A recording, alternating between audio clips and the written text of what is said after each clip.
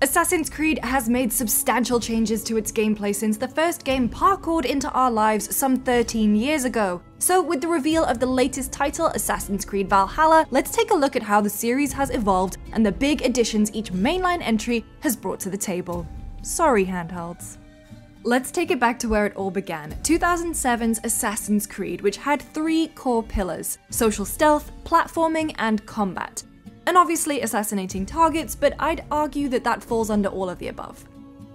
Back then, stealth played a huge role in the game, and they really leaned into you being a knife, or should I say hidden blade in the dark. You could sneak around, blending in with crowds to lose heat, and enemies had an awareness indicator. You also had a rudimentary version of eagle vision that helped you locate targets and hiding spots. Unfortunately, it also limited your movement, which was not ideal when another core part of the game was its movement. AC took us out into an open world and let us free run all over it, scaling towers, synchronizing viewpoints, and of course, leaping into hay bales to get back down again. Assassin's Creed referred to its stealth as low-profile actions, and there was a designated button to make you go high-profile. These high-profile activities included its beloved parkour, as well as open combat. Admittedly, enemies would usually only attack you one at a time, so it wasn't ever really that difficult.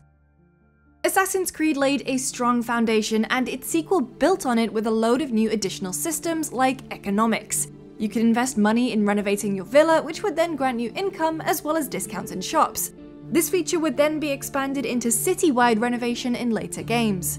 Stealth changed too, and there were now multiple new ways to take out enemies, like using smoke bombs to clear line of sight, or hiring bands of thieves or courtesans to blend in with. There was also a new notoriety system: take too much heat and your face would be recognizable. You'd have to tear down posters or bribe heralds, otherwise guards would recognize you and attack on sight. You could now use eagle vision while moving, which was genuinely huge. Combat changed too, with new enemy types and moves, as well as new weapons and upgrades made available through the lovable Leonardo da Vinci, who also provided you with a flying machine, because of course he did. Parkour didn't change that much, but you could leap while climbing now to get some extra momentum, and Ezio could even swim. These parkour abilities would come into their own during the Assassin Tomb segments, parkour puzzles that would reward Ezio with Altair's armor set if they were all completed. Brotherhood added a slew of smaller things like dual wielding, more weapon options including heavy weapons, ranged combat options, and a horse you could call at any time, but its two major contributions were apprentices and multiplayer. You could recruit NPCs to your cause and level them up by giving them contracts, and even call on them in battle. But multiplayer was the biggest addition. You'd spend matches trying to identify other real players hiding among the many NPCs, while simultaneously trying to remain unnoticed to take out your enemies quickly and quietly. Super intense, but a whole lot of fun, and something that was genuinely really different. While multiplayer would stick around in the series for a while, the tower defense sequences from Revelations would not. It was a minigame added to ensure that you kept the city of Constantinople under assassin rule by fighting off waves of Templars, but it felt very out of place in an Assassin's Creed game. A new addition to parkour was the hook blade, which made zipping around the city a breeze and acted like a frontrunner of sorts for the rope launcher that we would use in Syndicate. Revelations was big on bomb crafting, which was fine if a little unnecessary. The game's core combat still wasn't very difficult with your expanded armory, and the fact that you could chain kills easily meant that it was never ever really that challenging. With the Ezio trilogy over, it was time to go to the frontier, as well as cities Boston and New York. Parkouring became easier as the control scheme changed, and the new assassin Connor could clamber up and down and between trees as well as around rooftops with ease.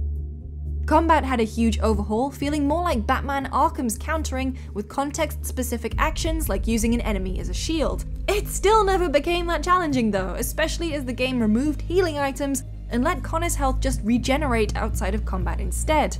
A new co-op mode called Wolfpack was added, which saw up to 4 players group up to assassinate NPCs. Weather impacted your movement and visibility, and there was hunting now too. 3 was also the first to feature naval combat. Connor had his own warship, and you could fire cannons and board enemy ships. However, this only really took place during side missions, but in the next game we'd be spending a whole lot more time at sea. Speaking of spending time at sea, you'd spend about 40% of Black Flag at sea.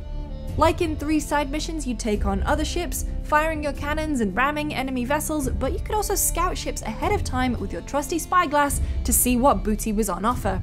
In an evolution of recruiting apprentices, you could board ships and recruit the defeated enemies to your crew. Naturally, for a game about pirates, there was a lot of sunken treasure that you could dive for. And I'll go on record here, the underwater levels were actually decent. You could also free aim with your pistols, making long-range weapons way more viable.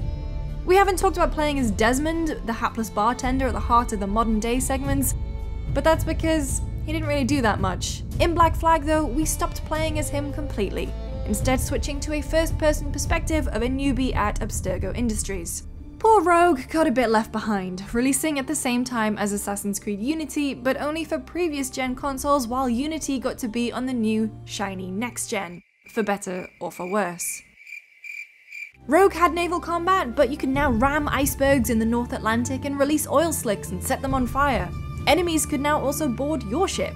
And as a Templar, protagonist Shay had different weapons, including an air rifle, which also had a grenade launcher attachment for some reason. It also had way more environmental hazards like gas barrels that could send you berserk, unless you managed to put on a mask in time. The AC game worlds had been getting bigger and bigger, but I don't think anyone was ready for a one-to-one rendering of some of Paris's landmarks like Notre Dame.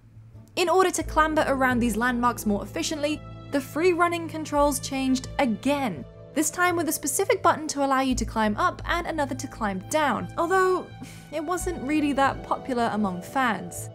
They did introduce skill trees to the franchise and tried something cool with assassinations, calling them black box missions. Basically, the game would show you your target and it'd be up to you to choose how you'd get the kill, making you feel more like an actual assassin adapting to the situation rather than you just following a bunch of prompts. Building on from Wolfpack mode, it also introduced co-op for up to 4 players in campaign missions, but lost the competitive multiplayer entirely. Syndicate gave us not 1, but 2 assassins to play as, each with their own distinct style, the brawler Jacob and the stealthier Evie.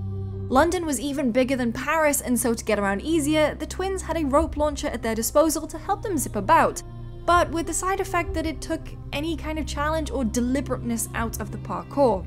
The London boroughs under Templar control needed to be liberated by first undermining the rulers by undertaking various activities. When they were sufficiently weakened, you could initiate a full-on gang war and claim the turf for your own. They also dropped the co-op for Syndicate, taking Assassin's Creed back to its fully single-player roots. Assassin's Creed Origins was massive. To help navigate it a little easier, the game ditched the minimap, instead opting for a compass bar on screen. Eagle vision turned into a literal eagle, with Senu, who you could use to scout out and mark enemies. Through the game's extensive skill tree, you could even upgrade her to attack enemies for you. Senu obviously can't go inside, so it introduced a pulse type thing to help you scan for items indoors. And the skill tree wasn't the only RPG mechanic that was added, there was a full crafting system in place too. Combat changed to be a hitbox based system, and as many at the time pointed out, it played a little bit like Dark Souls, especially because Bayek had a ruddy shield. Bayek could build up energy in his adrenaline gauge and unleash a furious finisher, or enter a state where he's faster and stronger, which was useful because there were more intricate boss fights against mythical, godlike creatures.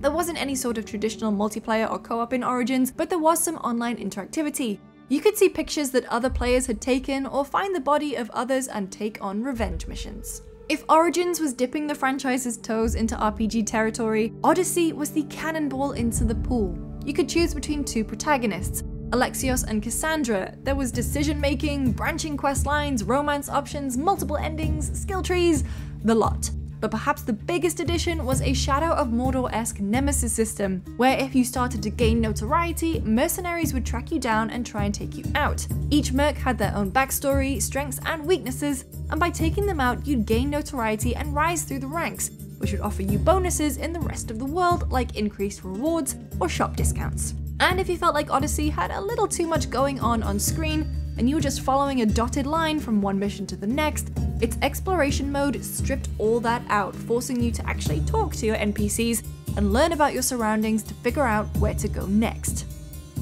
And now we're at the Viking Age with AC Valhalla. There's a couple of things we can glean from the reveal CGI trailer, such as the Raven, which will likely be our eagle vision eye in the sky.